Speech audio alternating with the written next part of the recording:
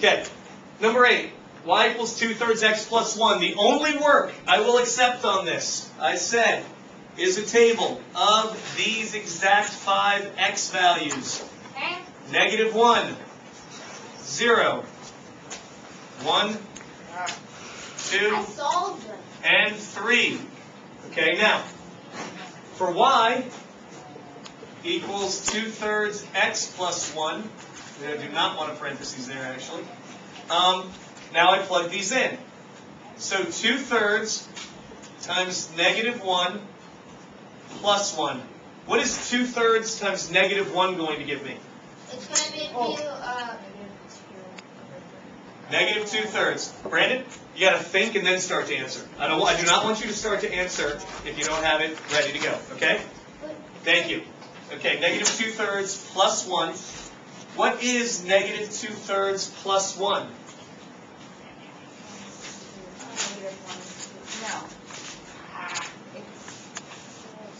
Okay, if you have to break this down, do so, but you got to be able to do this. Nick, what is -2/3 plus 1? Oh, wait, plus 1 or times 1? Plus 1. Oh, it's 1 and... Wait, negative... Oh, it's... Clear, bro. -1/3. Nope. Or, no, it's negative... No, it's just 1/3. I have -2/3. Got it on the last try there. Remember, 1 you can change to 3/3. Makes no sense in my head right now. I'm getting more confused every time you try to explain it. Hold on. -2/3 plus 1. 1, you can always rewrite any number as a fraction. Okay? With anything you want as its numerator, as long as when you work out the division, you get back where you started. Is 3 divided by 3 1? Yes. Then I can rewrite 1 as 3 divided by 3. Now that these have the same denominator, I can add the numerators. And what is -2 plus 3? 1. So as Nick said, after about 5 tries there, we have positive 1/3 here. What? Okay? Oh, Because it's -2 plus 3. Here's the easier one. 2/3 times 0 plus 1. what? How do you graph this? We'll get to that in a sec.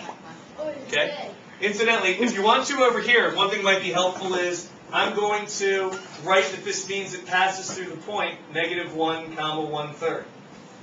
Okay? 2/3 times 0 plus 1. 2/3 times 0 plus 1. That one's easy. What's 2/3 times 0? 0. What's 0 plus 1? 1. 1. So this passes through the point 0, 1. Damn you, Brandon. X value, Y value. Okay. I got that one. Wait. Where did 1 come from? Oh, we're supposed to... Oh. Brandon. Okay. You got to keep your personal epiphanies to yourself. Okay? We don't need to hear every So time. 2/3 plus 1 is 1? Nope. Oh yeah, 0. Gotcha. 2/3 times 0. Gotcha. 0 plus 1. Okay, now, in a minute, here's where we're going to get to that one. 2/3 times 1 plus 1 equals. Well, what is 2/3 times 1? 2/3. 2/3. What is Oh my God! 1 Kill plus this camera. 2/3? Then you put 1 under 1 and 2/3. I mean, what? 1 and 2/3, if you're writing it as a mixed number. If I wanted to write it as a improper fraction, what would I do? 1 over 1. It would be... 1 over 2. 2 over 1. Remember, this is the one where you multiply the number by the denominator and add that to the numerator. So it'll be 6. So maybe 5/3. I do that. 1 times 3 plus 2 is 5. Okay? Now we have 2/3 times 2. Wait, so what's the answer? 5/3? Either one. I honestly think in this case, 1 and 1 comma, I think 1 and 2/3 will be a little easier in this case, Brandon. Jordan. Yes, I think 1 and 2/3 will be a little bit easier in this case. 2/3 times 2 plus 1. What is 2/3 times 2? 1 and 1/3. 2 and 2/3. 2, nope. 2/3 times 2. 2/3 times 2 is 1 and 1/3. Yes, because it's 2/3 times 2 over 1 plus 1. So that is 4/3 plus 1. Let's go and get to the answer. Can I do the thingy? Well, I want the next step. What's the next step there? What do I have to do to the 1? Simplify it. Improper fraction. What do I have to do to the 1 to make it so I can add it to a 4/3? Jenny. Do 4/3 plus 4/... Or 3 over 3. 4 over 3 plus 3 over 3. I rewrite the 1 as a fraction with the same denominator. And now that I can add those two fractions, what will my answer be? What? Jenny thinks 7 over 3. Jordan? Yes. Jordan also thinks 7 over 3. 2 or 2 and 1/3. That is 2 and 1/3 Cheaters are cheater. because 3 goes into 7 twice with the How? 1 remainder. Gentlemen? So now I have the point 2, comma, 2 and 1/3. Yes, we had 2/3 times 2, which is where we got the 4/3 from. 4/3 plus 1, well, we take the 1, make that into 3/3, so that we can, no one else is speaking right now, please, thank you. You guys are wonderful. Okay, I know. 4/3 plus 3/3 gets me 7/3, because we leave the denominators the same, add the numerators, all right? 3 goes into 7 twice with a remainder of 1, okay?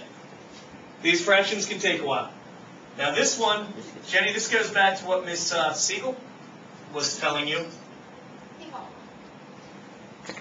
Because what is 2/3 times 3? So, Oh, 2/3 times 3 Yes. is 3. Nope. Close. Roll forward. It's going to be, Jenny says 2. Here's why. It's 2/3 times 3 over 1. And then still the plus 1 has to come along. Then how are you doing that so fast? Jenny, you are Hold so on. smart. Oh. Okay, it's 2/3 times 3 over 1. Now notice what will happen here. Just like we did before, if you have two fractions being multiplied by each other, you can divide this 3 by this 3, Okay. and that's 1 over 1. So we have 2 times 1, 2 times 1 over 1 times 1. All that's left is going to be 2. The plus 1 is still along. 2 plus 1 is 3. So this passes through the point 3, comma 3. No, wait. Double check me. Wouldn't it be when you So then you. Brandon, you just interrupted Jordan. You're right. The name's right. Okay. Anderson brain. Yes, Jordan. wouldn't it be like 3 over under 6 and you make it a proper fraction and it'd be 2?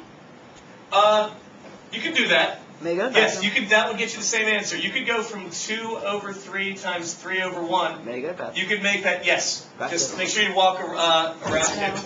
You could make that 6 over 3. 2 times 3 is 6. 3 times 1. And that will make it 2. Same answer. But we went over some cases before the last test, Jordan, where it was sometimes faster to divide things out at this step. Oh, okay. I was trying to do that one thing. I knew it was just carrying them on. Yeah, it was 3 divided by 3 is the same as 1 over 1. Oh, I got you. But you can always do this. It's just sometimes this is faster. That's easy. Okay, now we have to graph these points. I know how to do that. You know how to do that? Yes, sir. Okay. Let's see. At this point, I'm going to need to... I want to be the cameraman. I lost my cameraman here. Hang on a sec. I'll do it. It's all right. We got it here. That's all I needed done. All I needed doing was that. It's on that board now. Okay. Sure. Now, before I start, here's what I have to think about.